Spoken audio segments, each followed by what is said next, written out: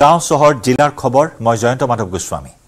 2023 বৰ্ষৰ সাহিত্য একাডেমী বঁটা ঘোষণা ডক্টৰ প্ৰণৱজ্যোতি ডেকালৈ সাহিত্য একাডেমী বঁটা শ্ৰেষ্ঠ গল্পৰ বাবে এই সন্মান অসমীয়া ভাষাত নিজৰ সৃষ্টিকৰ্মৰ বাবে ডেকালৈ এই বঁটা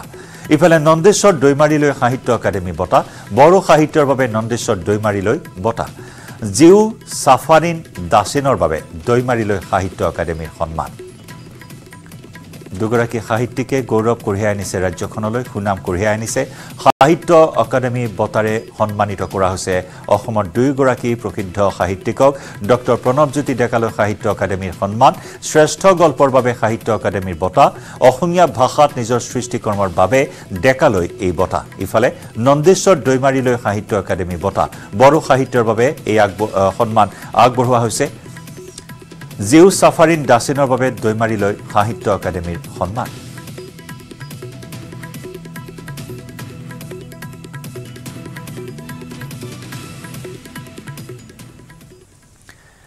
ৰাজীৱ ভৱনত উত্তপ্ত পৰিস্থিতি এগৰাকী মহিলাক কেন্দ্ৰ কৰি হুলস্থুলীয়া পৰিৱেশ জাকিৰ হুছেইন সিকদাৰে ধৰি উলিয়াই দিলে মহিলাগৰাকীক এই মুহূৰ্তত জনাইছো এটা খবৰ ৰাজীৱ ভৱনত এক হুলস্থুলীয়া তথা উত্তপ্ত পৰিস্থিতিৰ সৃষ্টি হ'ল এই হুলস্থুলৰ কেন্দ্ৰবিন্দু হ'ল এগৰাকী মহিলাগৰাকীক কেন্দ্ৰ কৰি এক অনাহুত পৰিস্থিতিৰ সৃষ্টি হ'ল পৰিস্থিতি এনেকুৱা পৰ্যায় পালে যে জাকিৰ হুছেইন সিকদাৰে মহিলাগৰাকীক ধৰি বাহিৰলৈ উলিয়াই দিয়া বুলি জানিব পৰা হৈছে ৰাজীৱ ভৱন বৰ্তমান অত্যন্ত তৎপৰতা বৃদ্ধি পাইছে ব্যস্ততা বৃদ্ধি পাইছে ৰাজীৱ ভৱনত 24 নিৰ্বাচনৰ বাবে টিকট প্ৰত্যাশীৰ ভিৰ বাঢ়িছে কংগ্ৰেছৰ বহুকেইগৰাকী প্ৰাৰ্থীয়ে মনোনয়ন পত্ৰ সংগ্ৰহ কৰিছে মনোনয়ন পত্ৰ জমা দিছে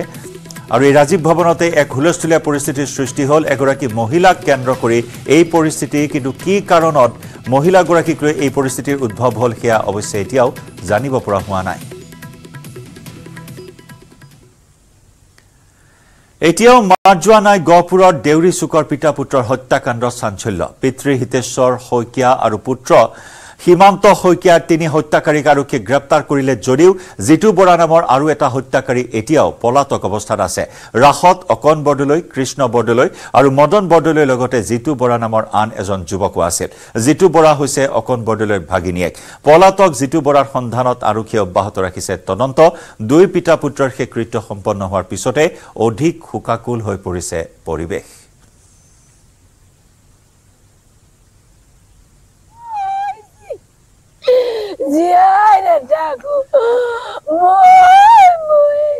পিতা পুত্ৰক নৃশংস হত্যাকাণ্ড ৰাস মহোৎসৱত ৰাসৰ দৰে এটা পবিত্ৰ স্থানত এই নৃশংস হত্যাকাণ্ড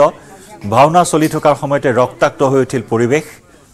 অভিনয়ক কেন্দ্ৰ কৰি বিবাদ সৃষ্টি হ'ল সংঘাতৰ সূত্ৰপাত হ'ল আৰু তাৰ পৰিণতিত এনেদৰে নৃশংস হত্যা কৰা হ'ল চোকা অস্ত্ৰেৰে হানি খুচি পিতা পুত্ৰক হত্যা কৰা হ'ল এই হত্যাকাণ্ডত তিনি অভিযুক্ত গ্ৰেপ্তাৰ কৰা হৈছে যদিও জিতু বৰা নামৰ আন এজন অভিযুক্ত আন এজন হত্যাকাৰী এতিয়াও পলাতক অতি সোনকালে ধৰিব লাগে আচল ঘাই আৰু সি মাৰি থৈ আমি অহা নিজে চকুৱে দেখিছো দৌ মাৰি আহোঁতে সুধিছো কি কৰি আহিছ এনে মুখে মতা নাই আৰু মই যোৱাও দেখিছো খুকুৰি লৈ পেলাই জেপত সোমাই নিছে আৰু জিতু বৰাক কাৰণে সোনকালে ধৰিবলৈ আমি দিছো অকল ল'ৰা ছোৱালীকেইটা লৈ পেলাই আমি তিনিজনী কেনেকে থাকিম বাৰী মানুহ কালৈ চাই থাকিম চিতাত জুই জ্বলি আছে এতিয়ালৈকে সেইকাৰণে জিতু বৰাক অতি সোনকালে আপোনালোকে ধৰিবলৈ আমাক আপুনি অনুমতি দিছো বিশ্বনাথ জিলা আয়ুক্তৰ কাৰ্যালয়ৰ সন্মুখত মাছমৰীয়াৰ প্ৰতিবাদ চৰকাৰে ব্ৰহ্মপুত্ৰ নদীত মাছ মৰা বন্ধ কৰাৰ বিৰোধিতাত সাব্যস্ত কৰে প্ৰতিবাদত বহিল একাংশ বিজেপি কৰ্মী আমাৰ অধিকাৰ ঘূৰাই দিয়ক নহলে ভোট বৰ্জন কৰিম আমাৰ পূৰ্বপুৰুষৰ বৃত্তি বন্ধ কৰি আমাক পংগু নকৰিব তেজ দিম নদী নিদিম আদি শ্লোগানেৰে সাব্যস্ত কৰে প্ৰতিবাদ উল্লেখযোগ্য যে বিশ্বনাথ ঘাট কাজিৰঙাৰ ষষ্ঠ সংযোজনত অন্তৰ্ভুক্ত কৰাৰ পিছত এটা অংশত মাছ মাৰিবলৈ দিম বুলি চৰকাৰে প্ৰতিশ্ৰুতি দিছিল যদিও আজি পৰ্যন্ত মাছ মৰাৰ অনুমতি প্ৰদান নকৰিলে যাৰ বাবে মাছ মাৰি জীৱিকা নিৰ্বাহ কৰি চলি থকা এইসকল লোকৰ জীৱনলৈ এতিয়া হাহাকাৰ নামি আহিছে পানী ধাহ নচৰা অৱস্থা হৈছে মাছমৰীয়া নাৱত GPS সংযুক্ত কৰি পুনৰ মাছ মাৰিবলৈ অনুমতি দিয়াৰ দাবী জনাইছে মাছমৰীয়া ৰাইজে শীঘ্ৰে সমস্যাৰ সমাধান নহলে আগন্তুক লোকসভা নিৰ্বাচনত ভোট বৰ্জন কৰাৰ সিদ্ধান্ত গ্ৰহণ কৰে মাছমৰীয়াসকলে মাছ মাৰিবলৈ গড় হত্যা হয় এইটো চৰকাৰে একচলতে চৰকাৰৰ লাজ লাগিব লাগে চিধা চিধি কথা মানে কিয়নো আজিৰ টেকনলজি যুগত আজি ফৰেষ্ট ডিপাৰ্টমেণ্টে কয় যে চিচিটিভিত বোলে গড় চিকাৰী গলে পাৰ হৈ গৈ থাকে কি মাছ মৰা মানুহ গলে বোলে উঠি থাকে গড় চিকাৰী গলে চিচিটিভিটো নুঠে কিন্তু মাছ মৰা মানুহ গলে চিচিটিভিত উঠে এইটো মানে কিবা খেলি মেলি লাগে আমাৰ আজি টেকনলজিৰ যুগত আমাৰ নাওবিলাকত চবতে জিপিএছ লগাই দিয়ক সেটেলাইট কানেকশন কৰি জিপিএছ মেপিং কৰি দিয়ক আমাৰ যেতিয়া যোৱাবাৰ আমাৰ ডিসি স্যাৰ আছিল নাঙাতে স্যাৰ আমাৰ যোৱাবাৰ এসপি স্যাৰ নবীন সিং স্যাৰ আছিল আমি বৈঠকত বাৰম্বাৰ কৈছিলো যে আমাৰ সেটেলাইট মেপিং কৰি দিয়ক জিও টেকিং কৰি দিয়ক যাতে আমাৰ যদি কোনোবা দুষ্কৃতিকাৰী যদি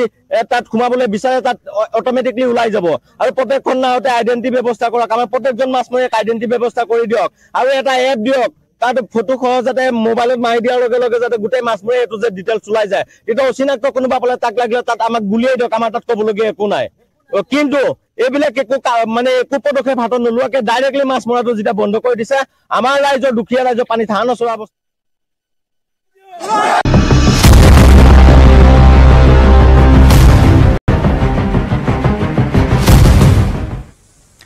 ফুকন্যা বৰাৰ আত্মীয় খুধা পোছা সিএম ভিজিলেন্সৰ পৰিয়ালৰ আৰু আত্মীয়ৰ নামত বৃহৎ সম্পত্তি থকাৰ তথ্য লাভ কৰিছে তদন্তকাৰী বিষয়াই আমিনগাঁৱৰ আয়ুক্ত কাৰ্যালয়ৰ বিষয়া কৰ্মচাৰীক তলব কৰি খুধা পোছা কৰিছে সিএম ভিজিলেন্সে কামৰূপ জিলাত থকাৰ সময়ত কিদৰে গঢ়িছিল সম্পত্তিৰ পাহাৰ সেই বিষয়ত খুধা পোছা আয়ুক্তৰ কাৰ্যালয়ৰ কৰ্মচাৰী তৃতীয়বাৰৰ বাবে তদন্তকাৰী আৰক্ষীৰ জেৰাৰ সন্মুখীন ফুকন্যা বৰা আজি সিএম ভিজিলেন্সত লিখিত প্ৰশ্নৰ উত্তৰ দিছে নিলম্বিত এডিসি ফুকন্যা বৰাই যিমানে তদন্ত আগবাঢ়িছে সিমানে বৃদ্ধি হৈ আছে ফুকন্যাৰ সম্পত্তি মৰিগাঁৱত 17 বিঘাৰ পৰিৱৰ্তে 27 বিঘা ভূমি আছে ফুকন্যাৰ এতিয়াও কামৰূপ মহানগৰ আৰু কামৰূপ জিলাৰ সম্পত্তিৰ সম্পূৰ্ণ তথ্য পোৱা নাই তদন্তকাৰী আৰক্ষীয়ে আয়ৰ তুলনাত এতিয়ালৈকে প্ৰায় 440% সম্পত্তি আছে ফুকন্যাৰ এতিয়াও বহু সম্পত্তিৰ তথ্য লুকুৱাই ৰাখিছে ফুকন্যা বৰাই দুদিনৰ জেৰাত কোনো উত্তৰ ভালকৈ দিয়াৰ বিপৰীতে তদন্তকাৰী দলক বিপথে পৰিচালিত কৰাৰ হে চেষ্টা ফুকন্যা বৰাৰ যাৰ বাবে সিএম ভিজিলেন্সে সকলো প্ৰশ্ন লিখিতভাৱে দিয়ে ফুকন্যাক আৰু আজি সেই সকলো প্ৰশ্নৰ উত্তৰ দিব লাগিব কোটিপতি ফুকন্যাই উল্লেখযোগ্য যে সোমবাৰে দিনজোৰা জেৰাৰ অন্তত সিএম ভিজিলেন্সে ঘৰলৈ যাবলৈ দিছিল নিলম্বিত এডিসি ফুকন্যা বৰাক অতীত সাংবাদিক বলেন ভট্টাচাৰ্যৰ সৈতে আমি পোনপটীয়া সম্প্ৰচাৰত সংযুক্ত হৈছো বলেন 11:30 বজাত উপস্থিত হোৱাৰ কথা আপুনি আমাক জনাইছিল ভিজিলেন্সৰ ওচৰত হাজিৰ হৈছিল জেৰাৰ সন্মুখীন হৈছিল বিশেষকৈ লিখিত প্ৰশ্নৰ উত্তৰ দিয়া বুলি জানিব পৰা হৈছে সবিশেষ জানিম নিশ্চয়কৈ জয়ন্ত 11:30 বজাৰ পৰা ইতিমধ্যে কেইবাটাও ঘণ্টা অতিক্ৰম হ'ল আৰু সেই ধৰণে দেখিবলৈ পোৱা গৈছে যে ফুকন্যা বৰা উপস্থিত হোৱাৰ পিছত পৰিয়ালৰ আন এগৰাকী সদস্য উপস্থিত হৈছিল সেই সিএম ভিজিলেন্সৰ আৰু তাৰ পিছতে সেই গৰাকী সম্বন্ধীয় সোধপোছ চলাইছিলে একেদৰে কিছু সময় পিছতে দেখিবলৈ পোৱা গৈছে কামৰূপ আয়ুক্ত কাৰ্যালয়ৰ পৰা এগৰাকী তৃতীয় বৰ্গৰ কৰ্মচাৰী আহি উপস্থিত হৈছিল আৰু সেই গৰাকীক এই মুহূৰ্তত জেৰা চলাই থকা হৈছে অৰ্থাৎ তিনি গৰাকীক এই মুহূৰ্তত সুকন্যা বৰাৰ সৈতে আন দুগৰাকীক এই মুহূৰ্তত জেৰা চলাই থকা হৈছে এগৰাকী পৰিয়ালৰ আৰু আন গৰাকী আয়ুক্ত কাৰ্যালয়ৰ কৰ্মচাৰীক এই মুহূৰ্তত জেৰা চলাই হৈছে সম্পত্তিৰ অভিযোগ উত্থাপন হৈছে যে সুকন্যা বৰাই নিজৰ নামতে নহয় পৰিয়ালৰ আত্মীয় তথা আন লোকৰ নামতো তেখেতৰ সম্পত্তিৰ পাহাৰ গঢ়া বুলি জানিব পৰা গৈছে আৰু সেই ধৰণে তথ্য লাভ কৰি অনুসন্ধান আৰম্ভ কৰি ইতিমধ্যে অভিযান আৰম্ভ কৰিছে আৰু একেদৰে যি গৰাকী কামৰূপ জিলাত থকা অৱস্থাত তেখেতৰ সম্পত্তিৰ যথেষ্টখিনি আগবাঢ়িছিল আৰু সেই অধিকভাৱে সম্পত্তি কঢ়িওৱা সেই কামৰূপ জিলাৰ এগৰাকী তৃতীয় বৰ্গৰ কৰ্মচাৰীক এই মুহূৰ্তত জেৰা চলাই থকা হৈছে কাৰণ কিদৰে আচলতে সুকন্যা বৰাৰ ক্ষেত্ৰত এয়া সম্ভৱ হৈছিল আমি পূৰ্বৰ বাতৰিত উল্লেখ কৰিছিলোঁ যে আচলতে তদন্তৰ আওতালৈ আহিব যিসমূহ প্ৰকল্পত কাম কৰিছিলে সুকন্যা সেইসমূহ জিলাৰ আয়ুক্ত তদন্তৰ আওতালৈ অহাৰ সম্ভাৱনা থাকিব কাৰণ প্ৰকল্পসমূহত কি ধৰণে আচলতে ক'ত ধৰ আত্মসাৎ কৰিছিলে কোনবোৰ আঁচনিৰ ক্ষেত্ৰত প্ৰভাৱ বিস্তাৰ কৰিছিলে এই দিশসমূহ তদন্তৰ আওতালৈ আহিব আৰু সেই ধৰণে আচলতে দেখিবলৈ পোৱা গৈছে যে এইবাৰ পৰিয়ালৰ এগৰাকী সদস্যক আৰু আন এগৰাকী তৃতীয় বৰ্গৰ কৰ্মচাৰীক এই মুহূৰ্তত জেৰা চলোৱা হৈছে দুয়োগৰাকীৰ পৰা আচলতে কিদৰে তথ্য লাভ কৰিব সেয়াও হৈ পৰিব লক্ষণীয় কাৰণ ইতিমধ্যে যিহেতুকে কোৱা হৈছিলে যে দুদিন ধৰি যি আচলতে সুকন্যা বৰাক জেৰা চলাইছিলে সেই সময়ত নিমাতী কন্যা ৰূপত আছিলে আৰু আজি আচলতে জানিব পৰা গৈছে যে কেইটামান মুহূৰ্ত পূৰ্বে কিছু কথা প্ৰকাশ কৰিছে গতিকে সেই কথা শুনি আচলতে আশ্বস্ত কৰিব পাৰিবনে নাই তদন্তকাৰী আৰক্ষীক সেয়াও হৈ পৰিব লক্ষণীয় তদন্তকাৰী আৰক্ষীয়ে এই মুহূৰ্তত অব্যাহত ৰাখিছে জেৰা আৰু তিনিগৰাকীক সমান্তৰালভাৱে জেৰা অব্যাহত ৰাখিছে আৰু ইয়াৰ পিছতো হয়তো আৰু আয়ুক্ত কাৰ্যালয়ৰ বহুকেইগৰাকী কৰ্মচাৰী আৰু পৰিয়ালৰ আন সদস্য লোক ইয়াত উপস্থিত হোৱাৰ সম্ভাৱনা আছে নিশ্চয় ধন্যবাদ বলেন ধন্যবাদ জ্ঞাপন কৰিছো আপোনাক কেৱল সুকন্যাই নহয় আন দুই কৰ্মচাৰীকো জেৰা চলোৱা হৈছে সুকন্যাৰ সৈতে আজি সাংসদ পুঁজিৰ ধন আত্মসাত আৰু লগতে আন বিভিন্ন আঁচনিৰ খেলিমেলি কৰাৰ অভিযোগ আছে গতিকে এই তদন্ত চলি আছে সোধাপোছা অব্যাহত আছে গতিকে যি উত্তৰ দিছে এই উত্তৰত কিমান দূৰ পতিয়ন যায় চিএম ভিজিলেন্স সেয়া পৰৱৰ্তী সময়ত লক্ষণীয় হ'ব গাঁও চহৰ জিলাৰ খবৰ অব্যাহত ৰাখিম সময় হৈছে এটা বাণিজ্যিক বিৰতিৰ ভাৰতৰ গৌৰৱ গোটেই বিশ্বতেই ইয়াৰ সন্মান ষ্ট্ৰং মানে মাইথান ষ্টীল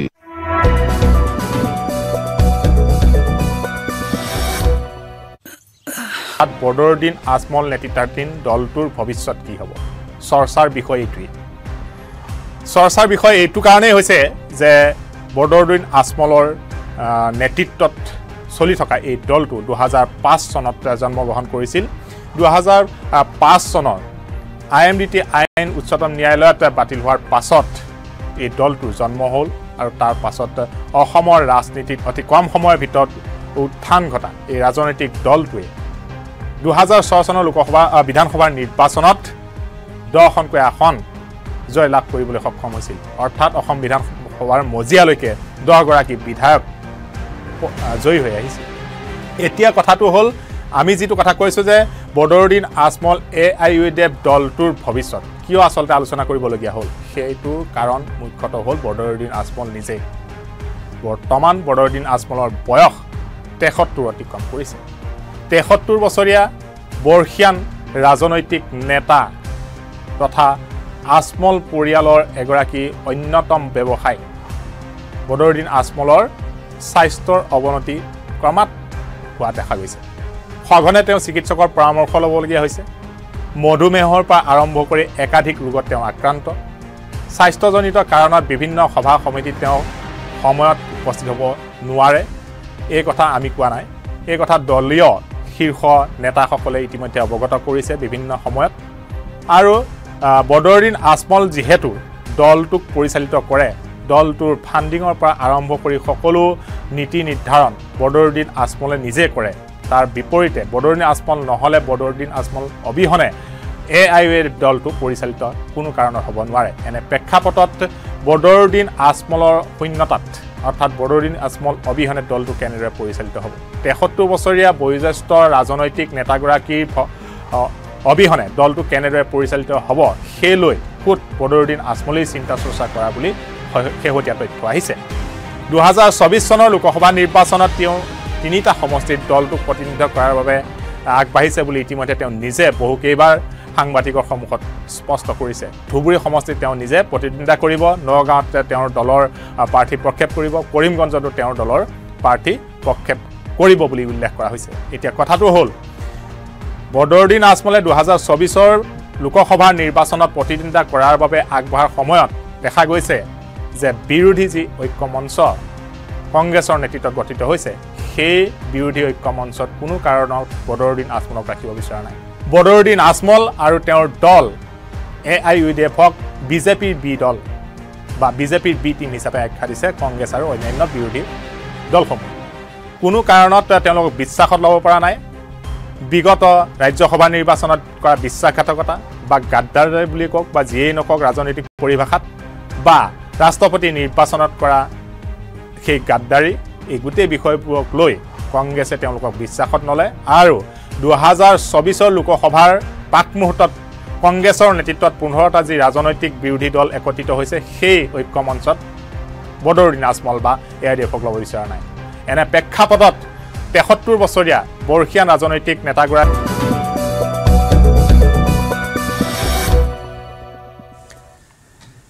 কোকৰাঝাৰত মুখ্যমন্ত্ৰী হিমন্ত বিশ্ব শৰ্মা কোকৰাঝাৰ চহৰৰ বাগানশালীত নৱনিৰ্মিত বাথৌ মন্দিৰ উদ্বোধন কৰিলে মুখ্যমন্ত্ৰীয়ে বড়ো সাজ পিন্ধি বাথৌ মন্দিৰ মুকলি কৰিলে মুখ্যমন্ত্ৰীয়ে ইয়াৰ লগতে ট্ৰেডিশনেল এণ্ড ৰিচাৰ্চ চেণ্টাৰৰো উদ্বোধন কৰে মুখ্যমন্ত্ৰী ডক্টৰ শৰ্মাই মুখ্যমন্ত্ৰীক সংগ দিয়ে BTR প্ৰধান প্ৰমোদ বড়ো বিধায়ক লৰেন্স ইছলাৰী মন্ত্ৰী অশোক সিংহালকে ধৰি বিজেপিৰ নেতাকৰ্মীয়ে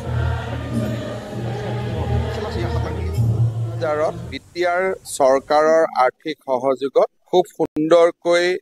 বাথৌ থানচালি এখন যেটো বহুত পুৰণা বাথৌ থানচালিখন পুনৰ নিৰ্মাণ কৰা হৈছে বাথৌ ধৰ্মত আমাৰ এক অনন্য পবিত্ৰতা লুকাই আছে ই মানুহৰ মাজত যুগে যুগে আধ্যাত্মিকতা আৰু প্ৰকৃতিৰ মাজত সম্পৰ্ক আৰু আত্মাৰ অবিনশ্বৰতাক সদায়ে প্ৰমাণ কৰি আহিছে মই সকলো বাথৌ ধৰ্মাৱলম্বী ৰাইজক আজিৰ এই সুন্দৰ প্ৰাপ্তিৰ বাবে ধন্যবাদ জনাইছো আৰু আশা কৰো যে সকলোৱে বিশ্ব মানৱৰ কল্যাণৰ বাবে অসমৰ শান্তি প্ৰগতিৰ বাবে প্ৰাৰ্থনা কৰিব আৰু আমাৰ ৰাজ্যখনক আগুৱাই লৈ যাব 2024 চনৰ মাৰ্চ মাহত মুকলি হ'ব গুৱাহাটী উত্তৰ গুৱাহাটী সংযোগী নৱনিৰ্মিত দলং ইতিমধ্যে দলংখনৰ 80% কাম সম্পন্ন হোৱা বুলি মুখ্যমন্ত্ৰী ডক্টৰ হিমন্ত বিশ্ব শৰ্মাই সামাজিক মাধ্যম যোগে প্ৰকাশ কৰিছে 6 লেনযুক্ত গুৱাহাটী উত্তৰ গুৱাহাটী দলংখন 2021 চনত মুখ্যমন্ত্ৰীয়ে আধাৰশিলা স্থাপন কৰি 3 বছৰত সম্পূৰ্ণ কৰাৰ লক্ষ্য নিৰ্ধাৰণ কৰিছিল দলংখন সম্পূৰ্ণ হ'লে ব্ৰহ্মপুত্ৰ উপত্যকাৰ যাতায়াত ব্যৱস্থাত এক নতুন দিগন্তৰ সূচনা হ'ব আগবঢ়াম উত্তৰ গুৱাহাটীৰ পৰা আমাৰ সাংবাদিক ৰন্তু বৈশ্যৰ প্ৰতিবেদন শতিকিয়া মুকলি হ'ব গুৱাহাটী উত্তৰ গুৱাহাটী নৱনিৰ্মিত দলং আৰু এই দলংখন 2021 চনত মুখ্যমন্ত্ৰী ডক্টৰ হিমন্ত বিশ্ব শৰ্মাই আধাৰশিলা স্থাপন কৰিছিল আৰু সময় নিৰ্ধাৰণ কৰা হৈছিল 3 বছৰ 2023 চনৰ ভিতৰত এই দলংখন মুকলিৰ কথা আছিল আৰু মই আছো উত্তৰ গুৱাহাটীৰ যে মাজগাঁও উত্তৰ গুৱাহাটীৰ দিশে আৰু উত্তৰ গুৱাহাটীৰ দিশে এনেদৰে কামৰ অগ্ৰগতি হৈ আছে আৰু যোৱাকালি দিনটোত মুখ্যমন্ত্ৰী ডক্টৰ হিমন্ত বিশ্ব শৰ্মাই সোশ্যাল নেটৱৰ্কিং সাইটত উল্লেখ কৰিছিল যে এই দলংখনৰ 80% কাম ইতিমধ্যে সমাপ্ত হৈছে আৰু তীব্ৰগতিত কাম চলি আছে আৰু নিৰ্ধাৰিত সময় 2024 আসলে মাৰ্চ মাহত এই দলংখন মুকলি কৰাৰ সম্ভাৱনাৰ কথা প্ৰকাশ কৰিছিল আৰু ইতিমধ্যে আসলে 2023 চনত এই দলংখন মুকলিৰ কথা আছিল কিন্তু যেহেতু কামৰ কিছু যদিও তীব্ৰগতিত কাম চলি আছে তথাপিতো 23ত হেয়া সম্পন্ন নহল আৰু 24ৰ মাৰ্চ মাহত মাঘ বিহুৰ আগে আগে এই দলংখনৰ উদ্বোধন কৰাৰ কথা আছে মুকলি কৰাৰ কথা আছে আৰু এই দলংখন এছপি সিংলা নামৰ এটা প্ৰতিষ্ঠানে নিৰ্মাণ কৰিছে আৰু এই নিৰ্মাণ প্ৰতিষ্ঠানটো ইতিমধ্যে যে টোটেল ব্যয় আছিল ইয়াৰ প্ৰায় 26,000 কোটি টকা আৰু তাৰে প্ৰায় 26,000 কোটি টকা আৰু তাৰে প্ৰায় 21,000 কোটি টকা ইতিমধ্যে এছপি সিংলা নিৰ্মাণ সংস্থাক মুকলি কৰি দিছে যেহেতু এই দলংখন মুকলিৰ পিছতে গুৱাহাটী উত্তৰ গুৱাহাটী দীৰ্ঘদিনীয়া যি যাতায়াতৰ ক্ষেত্ৰত থকা অসুবিধা বিশেষকৈ জলযাতায়াতে যি জলাকলা খুৱাইছিল সেয়া কিছু লাঘৱ হ'ব আৰু পৰ্যটনৰ ক্ষেত্ৰতো বিশেষ সহায় হ'ব বুলি সকলোৱে আশাবাদী হৈ পৰিছে আৰু মুখ্যমন্ত্ৰীগৰাকীৰ এই যি যোৱাকালি দিনটোত ঘোষণা সকলোকে এতিয়া উৎসাহী কৰি তুলিছে আৰু এই নতুন দলংখন যি সোনকালে মুকলি হ'লে সকলোৰে কাৰণে এটা যাতায়াতৰ নতুন দিগন্ত সূচনা হ'ব বুলি ধাৰণা কৰিব পাৰি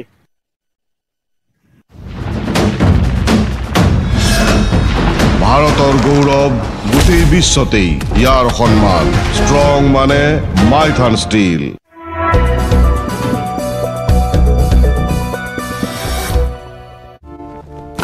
স্বাস্থ্য হততে তেওঁ চিকিৎসকৰ পৰামৰ্শ ল'বলগীয়া হয় এনে প্ৰেক্ষাপটত দলটোৰ ভৱিষ্যত কি হ'ব কিয়নো তেওঁ আজমল পৰিয়ালৰ কোনো এগৰাকী সদস্যই এই মুহূৰ্তত বদৰুদ্দিন আজমলৰ স্থানত সেই দলটোক পৰিচালিত কৰাৰ বাবে বা নেতৃত্ব ল'বলৈ আগবাঢ়ি অহা দেখা যোৱা নাই বদৰুদ্দিন আজমলৰ ভাতৃ সিৰাজুদ্দিন আজমলেই হওক তেওঁৰ 2 পুত্ৰই হওক কোনো কাৰণত দলটোক নেতৃত্ব দিয়াৰ ক্ষেত্ৰত আগ্ৰহ প্ৰকাশ কৰা নাই ইয়াৰ বিপৰীতে যিসমূহ দলটোৰ নেতা আছে দ্বিতীয় পৰ্যায়ৰ সেইসমূহ নেতাৰ ভিতৰত বা যিসকল বিধায়ক আছে সেইসকল বিধায়কৰ ভিতৰত কোনো এজনেই এই দলটোক পৰিচালিত কৰিব পাৰিব সঠিকভাৱে বদৰুদ্দিন আজমলৰ অনুপস্থিতিত সেইটো সন্দেহৰ অৱকাশ আছে যাৰ ফলশ্ৰুতিত বদৰুদ্দিন আজমলে নিজে সম্পূৰ্ণভাৱে প্ৰস্তুত হৈছে যে দলটোৰ ভৱিষ্যত সুৰক্ষিত কৰাৰ বাবে তেওঁ কেতবোৰ পদক্ষেপ গ্ৰহণ কৰিব লাগিব আৰু সেই পদক্ষেপ কি পদক্ষেপ গ্ৰহণ কৰিব সেই বিষয়ক লৈ পেলাই চিন্তা চৰ্চা আৰম্ভ কৰিছে খুদ বদৰুদ্দিন আজমলে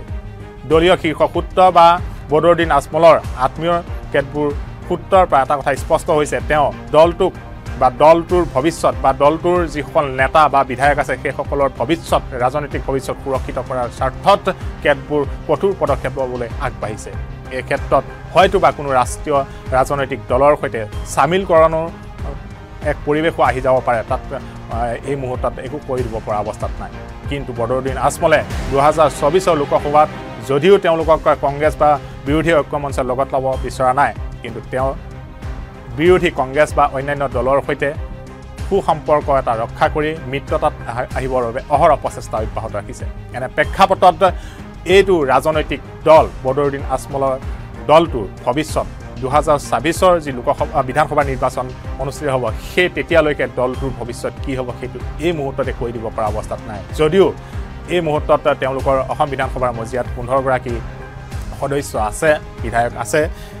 তেনে সন্ধিক্ষণত যদি কেনেবাকৈ অদৃশ্যজনে নকৰক বদৰুদ্দিন আজমল যদি সুস্থ অৱস্থাত থাকে তেওঁৰ নেতৃত্বত যদি দলটো পৰিচালিত হয় তেন্তে সঠিকভাৱে আগবাঢ়িব যদি কিবা কাৰণত বদৰুদ্দিন আজমলৰ স্বাস্থ্যৰ অৱনতি ঘটে বা বয়স্ক দেহক তেওঁ আগবঢ়াই নিবলৈ সক্ষম নহয় তেতিয়াহ'লে পৰৱৰ্তী পৰ্যায়ত বদৰুদ্দিন আজমলৰ স্থানত কোনে এই দলটোক নেতৃত্ব দিব সেইটো এতিয়া চৰ্চাৰ বিষয় দলৰ মজিয়াত ভীষণভাৱে আলোচিত হৈছে কিন্তু অসমৰ ৰাজনীতিত সংখ্যালঘুৰ ৰাজনীতিত ভাষিক সংখ্যালঘুৰ ৰাজনীতিত ধৰ্মীয় ৰাজনীতিত বিশেষ এক ভূমিকা পালন কৰি আহিছে 2005 চনৰ পৰা এইটো AIDF দলে আৰু এই ক্ষেত্ৰত বদৰুদ্দিন আজমলৰ ভূমিকা অতিকৈ গুৰুত্বপূৰ্ণ 2005 চনত IMDT বাতিল হোৱাৰ পাছতে জন্মগ্ৰহণ কৰা এই দলটোৱে 2006 চনৰ বিধানসভাৰ নিৰ্বাচনত 10 গৰাকীকৈ বিধায়ক জয়ী কৰি আনিবলৈ সক্ষম হৈছিল তাৰ সম্পূৰ্ণ কৃতিত্ব যায় বদৰুদ্দিন আজমললৈকে তাৰ পাছত 2011 চনত 18 গৰাকীকৈ বিধায়ক তেওঁলোকে জয়ী কৰি আনিবলৈ সক্ষম হয় বিধানসভাৰ মজিয়ালৈকে 2016ত অৱশ্যে 5 গৰাকী হ্ৰাস পায় 13 গৰাকী বিধায়ক জয়ী হৈ আহিবলৈ সক্ষম হয় 2021 অৰ্থাৎ বিগত বিধানসভা নিৰ্বাচনত 15 গৰাকীকৈ বিধায়ক জয়ী কৰি আনিবলৈ সক্ষম হয় বদৰুদ্দিন আজমল এতিয়া কথা হ'ল 2009 চনৰ পৰা যিকেইটা লোকসভা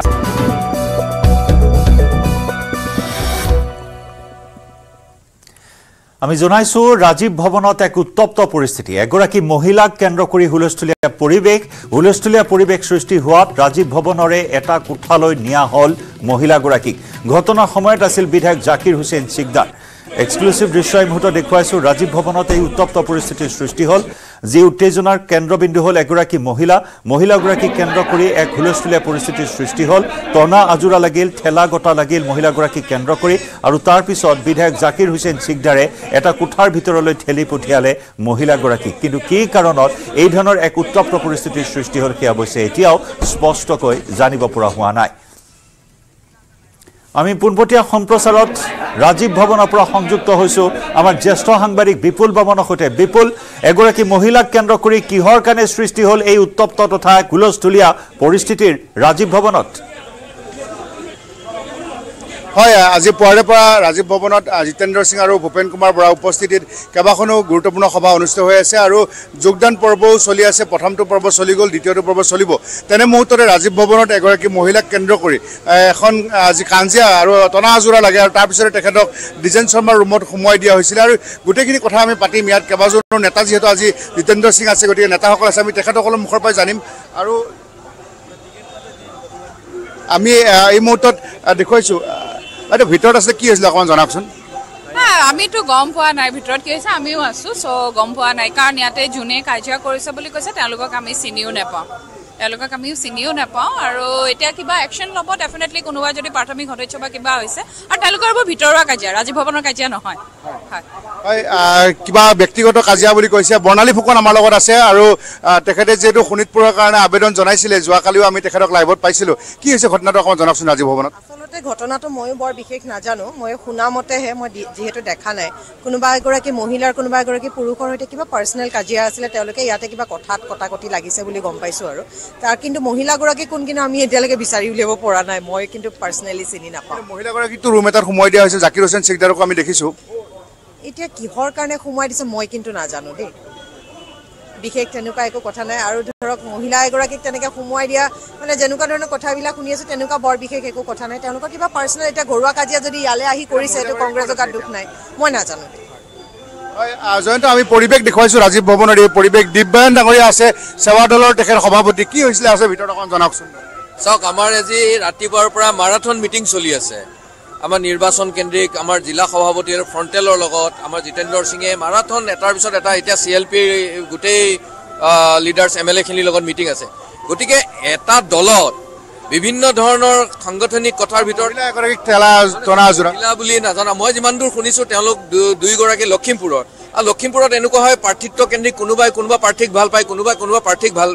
মানে বেয়া পায় গতিকে এনেকুৱা ধৰণৰ কিছু সৰু সুৰা ঘটনা চব দলতে ঘটে এইটো বৰ ডাঙৰ কথা হৈ থকা নাই আমাৰ কথা হ'ল আমি কেনেকৈ বিজেপিক পৰাভূত কৰিম সেইটোৱে মেইন দলৰ সভাপতি দীপবাইনে কৈছে ডাঙৰ কথা হোৱা নাই তথাপিও অত্যন্ত দুৰ্ভাগ্যজনক ঘটনা ৰাজীৱ ভৱনত এনেধৰণৰ আজি মহিলা এগৰাকী গাত কোনো হাত দিছে টনা আজোৰা কৰিছে আৰু এয়া আমি শিলচৰৰ পৰা যে টিকট বিচাৰিছিলে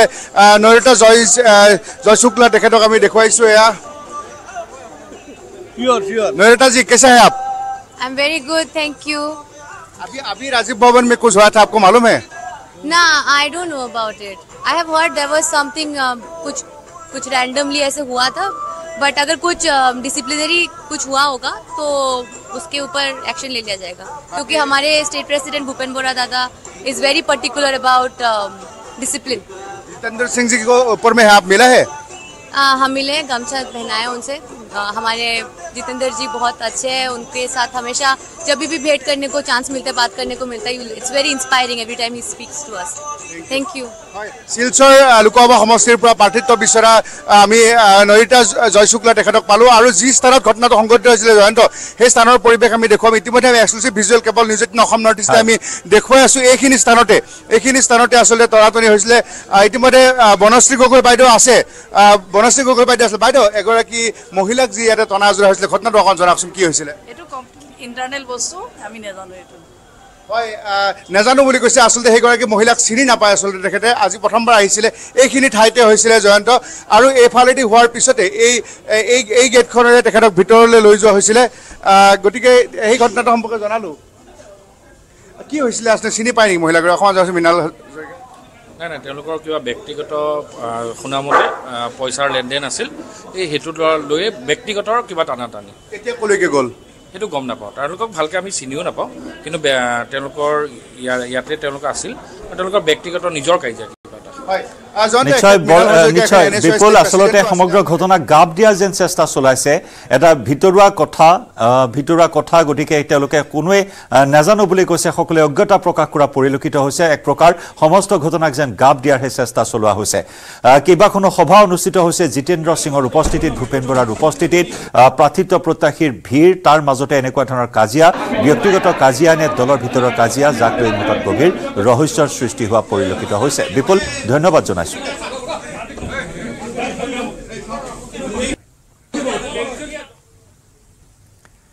আৰু ইয়াৰ সৈতে গাঁও চহৰ জিলাৰ খবৰৰ পৰা বিদায় লৈছো নমস্কাৰ